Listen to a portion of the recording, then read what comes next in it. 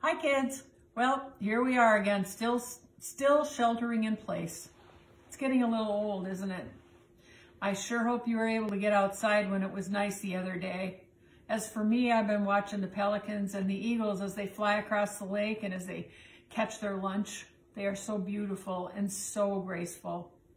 If we were going to meet tonight, our topic was going to be forgiveness. Do you remember what we did last year for forgiveness? Remember, I wrote the word forgiveness, this time I just wrote forgive, on the board. And we brainstormed with each other ideas for words that started with each one of the letters that would help us understand what the word forgiveness meant. It was one of my most favorite times with you guys. You could try it at home with a parent now that you're sheltered in place. Today I'm going to read a devotional by my friend Jamie that's about the word forgiveness, about the thing of forgiveness, and it's called Trust Jesus. The verse that goes with it is from Matthew 6:14 and 15. For if you forgive other people when they sin against you, your heavenly Father will also forgive you. But if you do not forgive others their sins, your Father will not forgive your sins. Matthew 6:14 and 15. Whoa, this is a little scary. Forgiveness is serious business. I desperately need forgiveness. This scripture is clear that if I don't forgive others, I won't be forgiven. Sometimes when my heart is super hurt, it's hard to forgive. I know I have to forgive. I know I need to forgive. I know Jesus forgives me. I want to forgive, and yet sometimes I felt like forgiving is just impossible. I have asked God these questions more often than I care to admit. Don't you see what they did, God? And his answer is yes. Forgive them. Don't you know how wrong they are, God?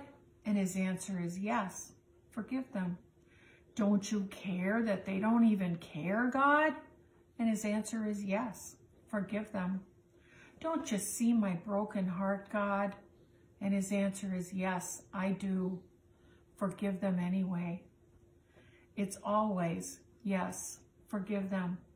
But how? How, God? How do I forgive the unforgivable? The only way that I can think of to do this is to surrender it all to Jesus. Number one, I trust Jesus to help me forgive. Number two, I trust Jesus' grace that when I haven't completely forgiven, he isn't waiting to condemn or squish me. He is waiting for me to trust him, and he's waiting to help me to do the forgiving. Number three, I trust Jesus to handle the people who have hurt me.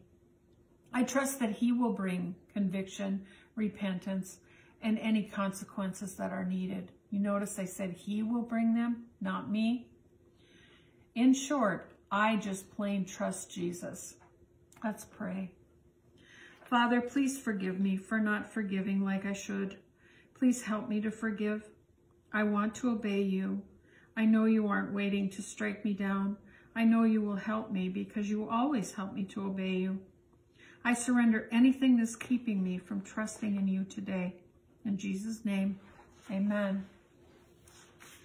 I'm going to show you a picture of a person who was one of the best forgivers I ever knew, except for Jesus. This is my dad. And I learned at least a part of what I know about forgiving from him.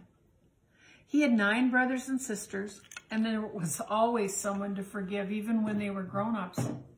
When there was a disagreement, he would usually be the one who would go and make things right with the other person, because then they could forgive one another and the resentment wouldn't have a chance to grow.